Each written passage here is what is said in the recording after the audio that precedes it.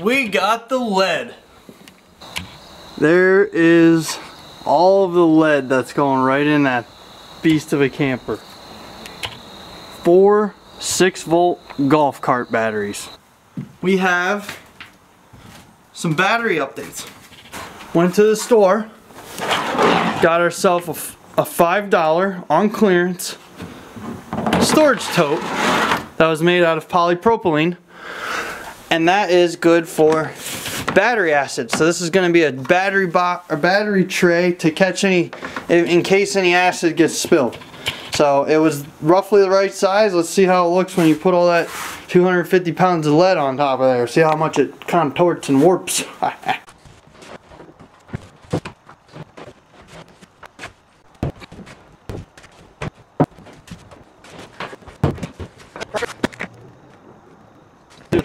There it is. 2500 watt power inverter. Alright, walking in here, utility area. We have got the inverter in. Right there. Totally changed plans.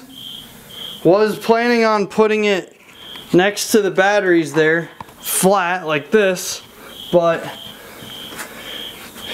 it didn't show this on the drawing on the website, the caps for the electrical on the 12-volt side, and then also this small box which is used for the AC side. So that brought it out to about just over 24 inches, and that's not going to fit. You can see these lines I have struck along there. That is an estimate of where the bottom, or like where the countertop's going to be. So I got to stay under that line.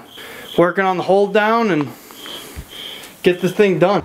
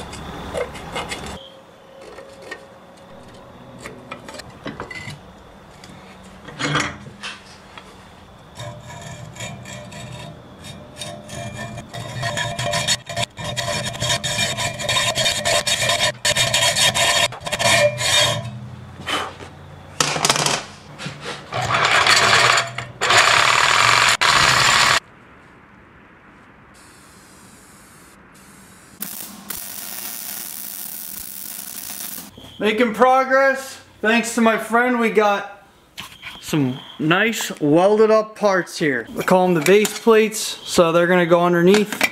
Welded 3/8 nuts on there for the threaded rod, and then this is the battery hold down made out of 1-inch angle. And I gotta grind down all of the welds, especially in this area where it's gonna be against the battery cases. So got some work to be done here, but we gotta keep rolling. Got the batteries. Here's the hold down. Just finished cutting notches for clearance. There you go. Holes are gonna get drilled here and here. I'm gonna cut this down to length, and threaded rod is gonna come up, tie it down. Because it's angled, it'll both keep the batteries, you'll contain them together as a group of 4, and it'll also hold them down at the same time. So this is what we got here. The 2 plates with threaded rod welded on, or with nuts welded onto the back side, and then threaded rod threaded onto the nuts, right? So these are acting like big washers. Might as well do it. These are gonna go up in there and then suck up into the underneath of the camper, and then the nuts will go on top, which will clamp down for the battery hold downs. So that's what we got. Threaded rod installed. That one's a little short. We're gonna see if we can get it on there, but we're gonna suck it down here and get that thing cinched down.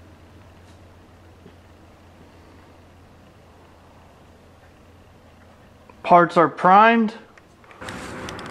Now that we got the parts in the paint booth here, it's very appropriate for painting today.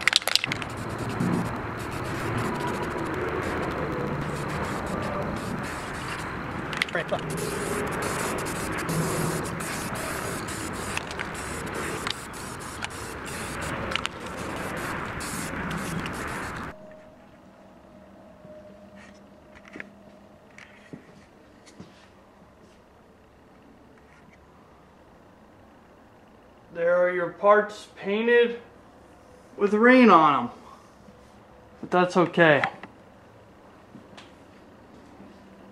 It will work.